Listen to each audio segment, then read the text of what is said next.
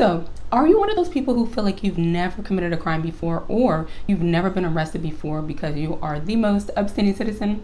Well, hang tight, because I am going to share with you the top 3 crimes that you commit every single day that you don't realize that you're actually committing. These are things that happen more often than not, so make sure that you either share this information with your friends or your family.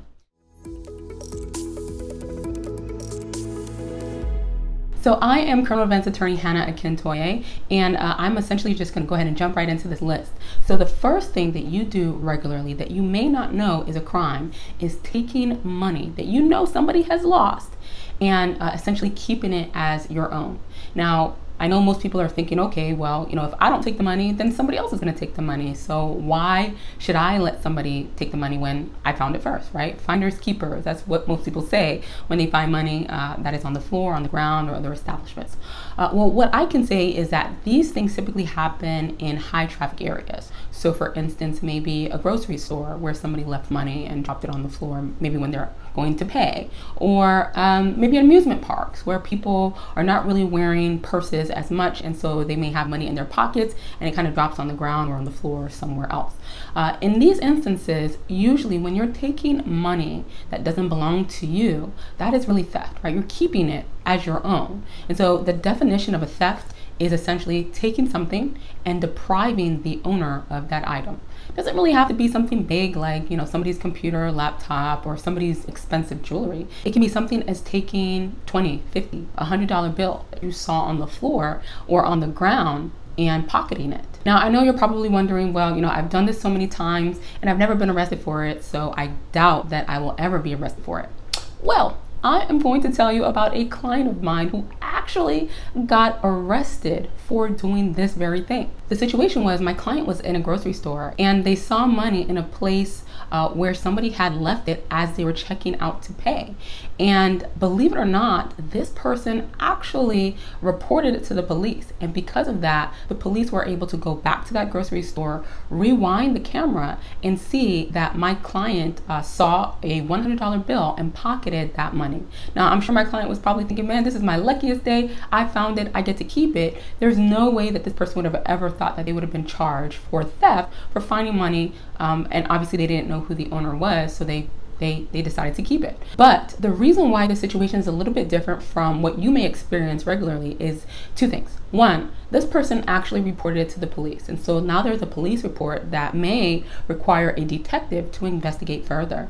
And then the second thing is this person actually remember where they left the money. In most situations, most people don't remember where they left their money or where they lost items. And so it's very difficult if you're going to report it to the police to actually give them a specific location or a specific time regarding where you lost the money. So because this person, 1, reported it to the police, and then 2, they were able to pinpoint the location where they lost the money. After investigations were done, the police were able to determine that my client took that money, and unfortunately, they were able to look up his information and subsequently charge him. So obviously, this is not something that is the norm. But if somebody were to report it to the police technically are required to investigate further. And if they found that you were the person who stole money, they would be required, if you committed a crime, of course, to arrest you. All right, so now the second one on my list is unauthorized use of motor vehicles. This one is one that happens usually with those who are maybe like, late teens or early 20s or in your college years, when you take your parents' car and you're not supposed to take it.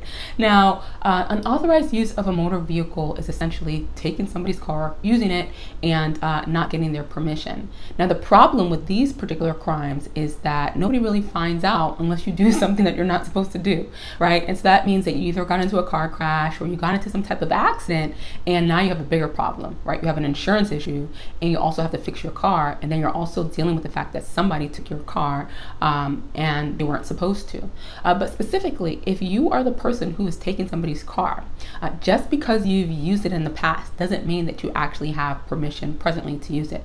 Now, again, the example that I gave is with college students, right? What happens is that maybe you're staying at home and you want to go to a party and you take your parents' car in the middle of the night and you're hoping that you can just get back to the house without anybody finding out. And unfortunately, either you get busted at the party or there's a car crash or something else happens. Be very careful about these situations because you do not, and I repeat, you do not want to be charged with a felony. Oftentimes, people don't know that you can get charged for things like this. So what will happen is the police will come and investigate, and they will go to the owner of the car and they'll say, hey, I know that certain situations happen, or you can't find your car. Did this person have permission to take your car? And in all honesty, you could say, no, they didn't have. I didn't give them permission to take my car on that particular day. And if you tell the police that your friend or your family member who took your car without your permission will likely get charged. The police are required to charge somebody if they commit a crime. Now, they may say, okay, well, do you want to press charges or do you want to move forward with charges? And in most instances, if that's somebody that you care about, you'll probably say no. But in other instances, they may not even ask for your opinion. They may just simply go forward and prosecute the person who took your car without your permission. So unauthorized use of motor vehicles is really important. Always important to remember that, if you're taking somebody's car, always ask for their permission. It's that simple because having a felony on your record and trying to get that scrubbed from your record is a whole other process. And the final one on my list, number 3, is illegal transportation of firearms. Now, this is going to pertain to the people who actually have registered, lawfully registered firearms. Of course, if it's not lawfully registered, then that's a crime of its own. I don't condone you taking a firearm anywhere without it being lawfully registered. So make sure you have it registered in the first place. But specifically, what people don't realize is that in some states, there is a difference between having a firearm registered and then also having it registered to carry it concealed, right? Having a concealed carry permit is very different from having a registration certificate in your particular state. Another thing that people don't realize is that just because you have it registered in your state doesn't mean that that registration is valid in all 50 states. Now, it's very likely that you are going to need your firearm to travel if you're moving, for instance. And so if you're moving from one state to another, what you will want to know is are the laws in the particular state, of course, that you currently have it registered in, and also the laws in the state that you are intending to register it in as well. Now, with respect to transporting the firearm, if it is not licensed in the states that you are passing through, you want to make sure that you transport that firearm lawfully. What most people will do is they'll either carry it on their person, or what's more common is they'll put it in the glove compartment. Now, when you're transporting a firearm, and the states, they all have varying laws, but when you're transporting a firearm, the purpose of the laws for illegal transportation of firearm is to ensure that you're not carrying a firearm that can quickly be accessed and used, right? And so, for instance, if you put that firearm in a glove compartment, as the driver of the vehicle, that is easily reachable and you can easily take that firearm and use it. Now, I'm sure you're thinking, well, it's counterproductive, right? The reason why I got the firearm is to be able to quickly use it if I need to, or if I need to protect myself. I get it, but I didn't make these laws, okay? So what you will probably need to do is ensure that the firearm is not in a place that is in the driver or passenger compartment, but rather in a place that is outside of that compartment. A safe area to put it would probably be in the trunk of your car, if you have a trunk that is associated with your car. And then in addition to that, you'll probably want to remove any ammunition from the firearm and put that in a separate compartment. That is the safest ways to transport a firearm. That way, let's say you get pulled over by the police and they're asking if you have any weapons on you, you can say where the firearm is, but most importantly, they don't think, or they can't really say that, well, you are a threat, because 1, you can't reach the firearm. 2, the firearm is in a place where it is in a locked position, and some states require that the firearm be in a locked compartment depending on how you're transporting it.